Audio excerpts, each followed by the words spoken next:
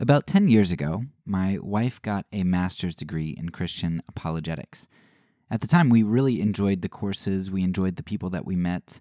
In retrospect, I was really into apologetics, and in retrospect, it's some of the things are kind of turning me off at this point in time as I see the apologetics community and kind of some of the arrogance and nitpickiness that goes on in that.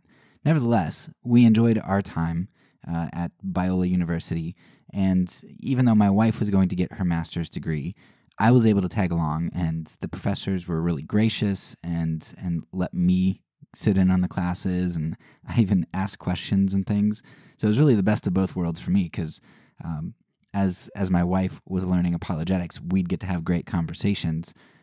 And on top of that, I was getting to learn from really great professors without having to do the work.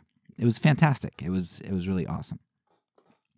But one of the courses that my wife had was dealing with the resurrection of Jesus Christ. And when I saw that, I was like, all right, I really enjoy apologetics, but come on. Like, apologetics about the resurrection, like, what in the world can we really know about the resurrection? Like, you either believe it or you don't. Looking at the Bible, the credibility of the Bible, the credibility of the people who wrote it, that kind of stuff kind of helps your belief about whether or not the resurrection happened. But what can we really know about the resurrection? And so I thought it was kind of there are a lot of times that Christian apologists try to push things too far. I think they want an answer to everything. They kind of embrace rationalism to a certain extent. And so I was really, really skeptical when we came into that course. But I ended up enjoying the course a lot. One of the main people that they used, I don't remember if he actually came in to speak in person or not, but Gary Habermas was just so humble and wonderful in his presentation of the material. And then, of course, they used people like William Lane Craig. So I enjoyed it. They talked about using the minimal facts approach, which I thought was fantastic. Because, a lot of times Christians will go and expect atheists to believe foundational claims or to believe these conclusions that are based on premises and foundational claims that, of course, the atheist isn't going to agree to right off the bat. So the minimal facts approach to the resurrection was great because what it does is it uses the minimum amount of facts attested to by the majority of scholars, the consensus. And so they say, okay, atheists, we believe the Bible, we believe all this stuff. I don't expect you to do that. If I don't expect you to believe the Bible, I'm not going to throw that in there. Here's what I expect you to believe. I expect you to believe what the vast majority of scholars say. And those are three basic claims. And, you might be able to add one or two more depending on how much of a consensus you want for the facts. But here are the basic facts, the minimal facts. Number one, Jesus existed. Sure, there's the Jesus Seminar and people who would say that Jesus never existed. Just consensus scholarship says that's kind of crazy. Maybe it's true, right? But it's kind of a crazy belief because there's plenty of evidence that Jesus actually existed. Number two, Jesus was crucified. Okay, he was put on a cross by Rome. Number three, the disciples claimed to see the risen Jesus, and that's an important caveat there. They claimed to see the risen Jesus. This point does not say that the disciples actually did. It just says, hey, we know that the disciples said they saw him. All right? And then a fourth one that you can throw in, but it's not quite as minimal of a fact, like you'll have some people who maybe disagree a little bit more with it, would be that an initial enemy of Christianity, Saul of Tarsus, who became Paul, converted to Christianity from an antagonistic position, from being an enemy of Christianity. And he did this because he claimed, again, important word, claimed to have an encounter with Jesus. So now the minimal facts don't really tell us anything on their face, right? But what we have to do with those is we have to figure out, how do you best explain these facts? You can throw out Occam's razor here, which is maybe falling out of favor a little bit, but by and large it says the best adequate explanation that's simple. I'm sorry, the best and simplest adequate explanation, right? So Occam's razor, sometimes people say, well, Occam's razor says the simplest explanation is best. No, that's not true. The simplest adequate explanation is best, right? You can come up with really simple answers that don't really explain things. And we're going to kind of give you some examples here when we talk about the resurrection of Jesus. So there are all kinds of explanations that abound in regard to the resurrection of Jesus. How do we explain these minimal facts? Now, you have the twin theory, this idea that, well, Jesus really had an identical twin, and the twin was, the twin was not killed. Jesus was actually killed. The twin wasn't killed. And after Jesus died on the cross, the twin came back and pretended to be Jesus, or everybody thought that he was Jesus. All right, possible, I guess, right? It would explain some of the different things. It would explain the disciples claiming to see the risen Jesus, right? So they did actually see him, and it would explain how Jesus was crucified. Sure, like he was crucified, but it was his brother that actually came back. But of course, there are lots of questions that you'd have here, like, well, did the disciples not know that Jesus had an identical brother before this? And could his identical brother, after they had lived with him for 3 years, an identical brother really convince them that he was Jesus?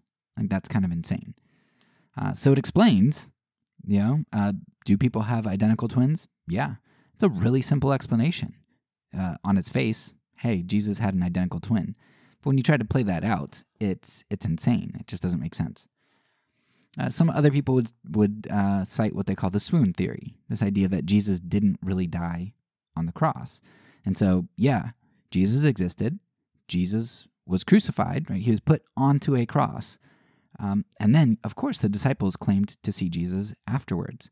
But that's because he didn't really die, right? He was on the cross, but he didn't die. Now, there are a couple issues with this, right? Did a nearly murdered Jesus really convince disciples that he had resurrected? I mean, he had so many lashes and spear in his side, and he was hanging on a cross. Did Jesus pop up 3 days later and like, hey guys, guess what? I'm resurrected in this new body. You're going to get one too, right? You excited about this?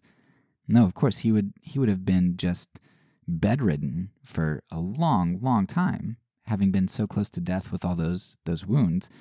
When he came back, the disciples weren't going to say, oh, well, he must have resurrected. Like, this is amazing. They would be like, oh man, he escaped death, right? They would have thought that he never died. And on top of this, did the Romans really not succeed in killing Jesus? They're professional executioners, and their lives hang on the line in regard to actually accomplishing that execution. Did they not put a dead Jesus in the tomb? Like, what was that all about? So there's just so much that doesn't make sense about the swoon theory. And of course, there are other theories out there, like the hallucination theory. The disciples, right? Jesus existed, Jesus died, but Jesus didn't really resurrect. The disciples claimed to see him, the resurrected Jesus, but they were really all hallucinating. Does that really explain the circumstances here, right? Have you ever heard of mass hallucinations, where people have the exact same hallucination across days and weeks and months, or at different places? That's not really something that happens. And what about Saul, like somebody who's an enemy of Jesus, having this hallucination? And on top of this, what about the body? Okay, so this is one. The other two, the twin theory, the swoon theory, Jesus didn't actually die, so he's not in the tomb. But the hallucination theory does, they could just produce a body. They could just go to the tomb and say, no, Jesus is right here. Stop your religion, right? Easy. But they didn't do that. Um, there are other crazy, there are like all kinds of theories out there. Some of them bring in aliens and stuff, which is just nuts. At least some of these other ones that we've mentioned, they try to have naturalistic explanations. They just don't really explain all of the evidence of what happened. They're not the best adequate explanations. So the Christian argument then is that what truly seems to explain the evidence best is that Jesus is who he said he was, right? He existed. He was crucified and professional executioners did their job. He was buried and the disciples did see him because, hey, he's connected to the divine. He is divine and he was resurrected, right? It's an extreme conclusion for some, of course, because people dismiss the possibility of the supernatural outright, right? It's just a conclusion that's off the table because you're just unwilling to even consider the possibility of supernatural explanations. No amount of evidence could ever convince these individuals otherwise. Of course, if you're familiar with the resurrection of Jesus and the discussion that revolves around it, you're probably thinking, yeah, but you skipped maybe the best theory that exists.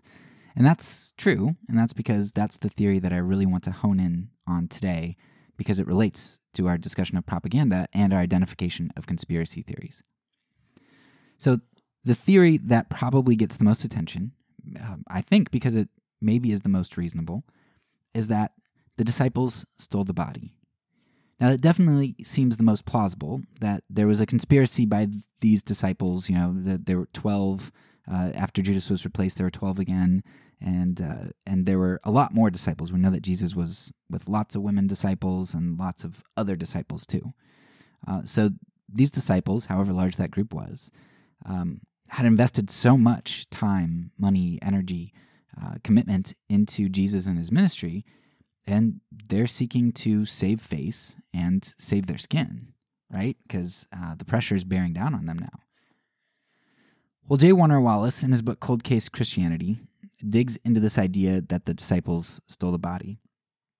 I like Wallace because he was a cold case detective. He was on Dateline a bunch of times, and he really understands how to look at information and to make a case, especially cases that are cold, right? That have a lot of evidence has disappeared. The memories of witnesses maybe have changed or gotten foggy.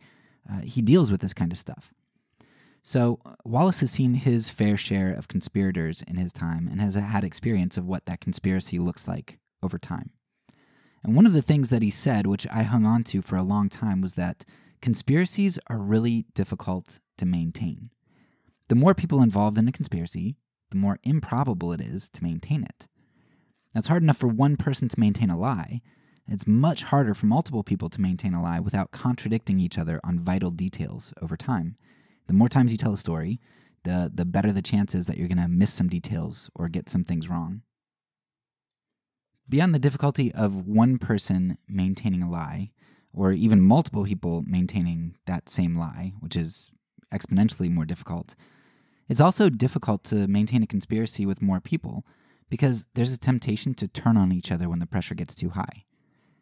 Conspiracies of 2 are difficult enough to maintain, let alone conspiracies of 12, plus hundreds more that we know claim to have seen Jesus resurrected within his generation. So Wallace's case, his book Cold Case Christianity, was really a big clincher for me, and that helped me to kind of piece all of this stuff together. But as I started studying for this season on propaganda, I realized that I was looking at a ton of conspiracies which had a significant amount of complexity and a large number of conspirators. So that was really rough for me to kind of face, right? Because I had held on. It's not that this made me stop believing in the resurrection. It just really started me questioning things. Like, was this historical case, this cold case, really something that I could hang my hat on with some confidence? Was it a piece of evidence that I should use with other people, a line of argumentation or reasoning?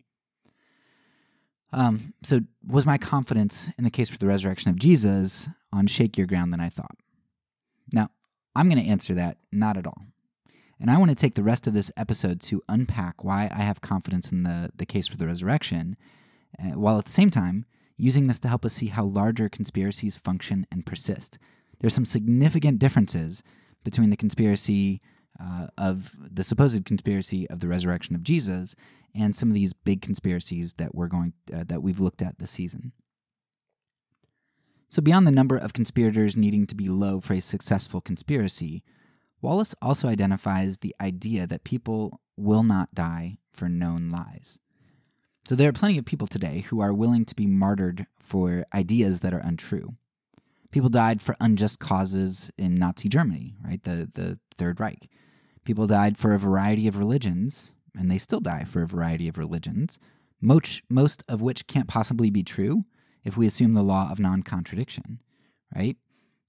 If Islam is true, people die for Islam, great, they die for a truth. But then the people who are dying for Christianity are dying for a lie, and vice versa. And if none of the religions are true, lots of people are dying for lies. But the thing is that these people who become martyrs only die for untruths because they think they're true. Now, whether it's trumped-up nationalism that's ingrained into somebody from childhood or false religions, people will die for ideologies, but only those ideologies that they believe in, that they believe are true.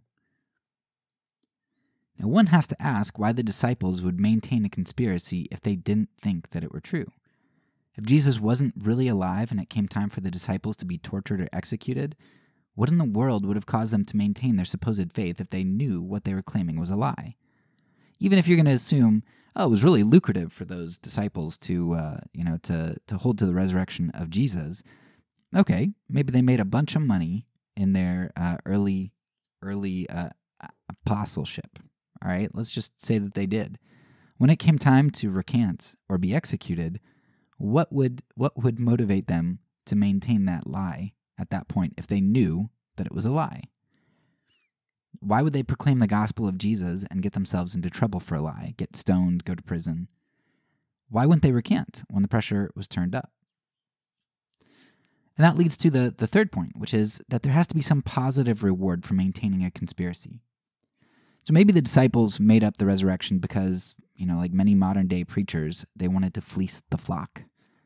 But we know that the very early church was relatively poor. The disciples' teachings were very hard in regard to giving up a cush lifestyle and a sense of safety. We talked about this in our episode where I read Mayhew's article, about embezzlement and as the corporate sin of contemporary Christianity. Right? We talked about how the early church, tons and tons of quotes. The early church is telling people to give things up, fasting for days so that they can afford to give to people in need, right? And on top of this, you've got the teachings of the apostles, which were countercultural and damaging to social status. Like, what in the world would have incentivized the disciples to lie about the resurrection of Jesus? It didn't gain them anything. And in fact, it harmed them. It shortened their lives. It made their lives less comfortable, all that kind of stuff. And if they saw Jesus die on a cross and never saw or thought they saw the resurrected Jesus, what in the world would motivate them to maintain that lie? Now, maybe they were all deluded. Sure, maybe they were mass hallucinations, which has never happened in history and hasn't happened since, nor will happen, right? Mass hallucinations with hundreds of people across vast spaces and time, all right? But I don't think you can think that they were lying conspirators. There wasn't a purposeful conspiracy, I don't think. The evidence just doesn't allow for that. Okay, so let's take what we've learned here, talking about the resurrection of Jesus and looking at this season, and apply it to conspiracies that we've discussed. So let's first look at conspiracies as they limit persons, limit pressure, or limit perception. So first, conspiracies which limit the number of persons. Now, the category of abuse is obviously the best place to look in regard to small-scale conspiracies. We discussed the case of Ravi Zacharias and how he, as an individual, could get away with his sexual abuse for so long. He could do this in large part because he didn't allow anyone else into his sensitive information, like his phone. There was no accountability. He shut people out, which limited the persons involved in the conspiracy, and he ensured that his victims tended to be susceptible to control and had limited resources or recourse due to their positions. While he also tried to limit his accountability, like I said with his phone, and therefore the pressure that he faced, he also tried to limit perception in his manipulation of his victims' beliefs. His persistence in conspiracy came primarily through his limiting of the persons involved. So, sure, he also limited perception and pressure, right, through various means. But primarily, Zacharias was in this conspiracy alone. He was the only one, as far as I'm aware, that really knew the extent of the things that he was doing. He didn't let anybody else in on that. And through that, he insulated himself from observation and critique, and therefore was able to get away with his conspiracy for some time. Second, besides limiting the number of persons, we also looked at conspiracies which limited the amount of pressure. If the amount of pressure placed on someone can outdo the reward that they'll get from maintaining a conspiracy, then the conspiracy will likely break. But when we look at conspiracies of things like nations, like the persistent imperial oppression of Haiti by Europe and the United States, or if we look at the baby formula conspiracy, the Church Commission, COINTELPRO, any of these other huge conspiracies, what do we see in regard to pressure? How are they able to avoid detection? Or how are they able to maintain their conspiracies, right? Because they don't limit the persons. There are lots of people involved in these governmental conspiracies. Well, by and large, consequences were non-existent, right? There was no pressure. And if there were consequences in any of these instances, they were extremely minimal and only fell on one or two scapegoats. Now, if you're the director of the CIA, what's going to happen to you if you torture and even kill people? Well, I'll tell you what. We know exactly what happens because we've seen it with our own eyes in the last decade. Just go and watch the movie The Torture Report and read the congressional notes and stuff. Nothing happens. Nothing. There were literally no consequences for our nation's torture and murder of people detained without trial at black sites. There were no consequences for the government looking the other way while they let the black community die from crack that funded a murderous organization in the Contras. Governments can maintain relatively large conspiracies with lots of people because, and this is more true the higher up you go, there's relatively little pressure. They know that there's not oversight and there aren't consequences. No pressure. So finally, we can see how some of these conspiracies didn't necessarily limit persons or pressure, but they limited perception or belief. But I'll stick with perception here because it just works with the alliteration. Persons, pressure, perception. Okay, perception. While our Haiti episode and something like, if you look into the Banana Republic and Smedley Butler's Wars Racket, those touch on how belief can birth and foster conspiracies and the perpetuation of those conspiracies, because it creates nationalistic beliefs, these deeply ingrained ideals and values which one acts upon and conspires. I think the best example we have from this season is our episode on eugenics. We've said over and over this season that people use propaganda not just to maliciously lie to other people, usually, but because they believe in the cause for which they're propagandizing. One is much more willing to bear up under pressure if they believe that their cause is worthy, and one has less problems involving more conspirators if everyone has a strong, unified belief in something. When you look at the case of Carrie Buck, how her representation and medical community conspired, and how the government backed that up with an 8-1 decision, the only way that happens is through perception, through a common belief and ideology. And that perception isn't only how that conspiracy is birthed, it's also how it has become hidden to us today.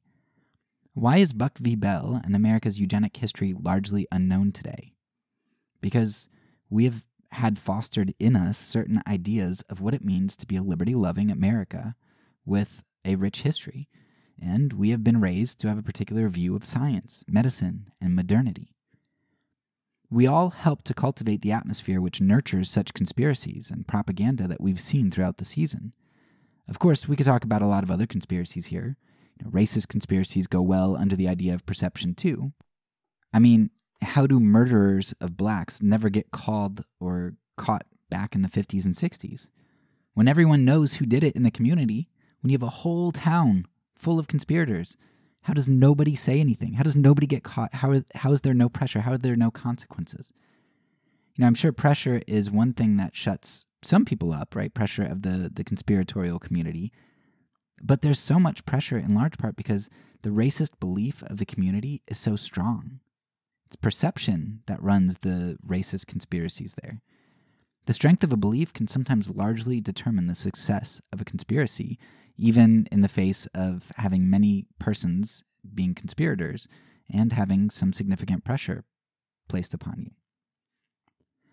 So if we are going to take what we've learned here and apply it to a more recent conspiracy theory, let's say the COVID vaccine, that especially people on the right are saying that there's some big conspiracy behind the vaccine.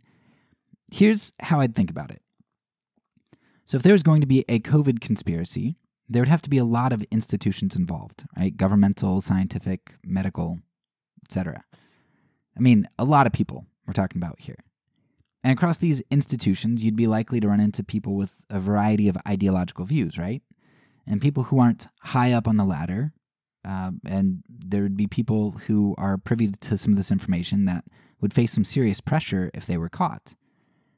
Now, in terms of number of persons, the amount of pressure and the unified perception of those involved, I'd say that I don't think a purposeful vaccine conspiracy is all that plausible. But then I kind of second guess myself because, on the other hand, this is where the marrying of the corporate world with the government gets really problematic for me. In theory, a vaccine should pass through a number of hands of varying institutions, creating checks and balances. But when Pfizer is a huge lobbyist for Congress, and the people running the FDA and the CDC were appointed by those connected to Congress and therefore lobbyists, the water starts to get really, really murky. All of a sudden, a variety of institutions aren't really varied and all have a common interest of advancing together. They have the same perception, the same ideological view. There's the appearance of diversity, of checks and balances, but reality is diverging more and more from this mythic past of checks and balances, if they ever existed in the first place. So I know that doesn't really satisfy anybody. It doesn't really answer our question about how to tell if any given conspiracy is true or not. And that's because even after doing a whole season of study on conspiracies, I still struggle. I struggle with the plausibility of some of these things. Just seeing all the conspiracies I've seen and the huge complexity of them, I just don't know. I don't know how to tell if something's true for sure. It's often extremely murky. However, I think this discussion here should at least provide you with some really important tools to evaluate conspiracies, right? Because you have 3 breaking points for conspiracies: persons, pressure, and perception. And if you can evaluate all of those in each of the conspiracies, and you can remember Occam's razor, then I think it's going to help you a lot with coming to rationed conclusions. But hopefully that murkiness also helps to keep you humble in your conclusions. When we look at the resurrection of Jesus, there were many persons, much pressure, and a weak initial perception. Sure, the disciples had all followed Jesus at one point and all had the same ideology and belief, and they eventually ended up going to their deaths for him, right? I'll grant you that. But after Jesus was crucified and they knew that he was dead, their perception was that all they had lived for in the past 3 years was in vain. It was lost. They were not at all believers, as evidenced the best in Thomas's famous insistence on doubt, or the disciples all huddled up and scared. Jesus, who we know existed and we know was crucified, had everything going against his teachings after he was crucified. Something had to cause so many disciples to believe the unbelievable and to bear up under so much pressure for no reward but death. This season we looked at a lot of conspiracies that ended up being true, but it's important to remember that sometimes they aren't. It's important to distinguish this truth because what you believe can change your life.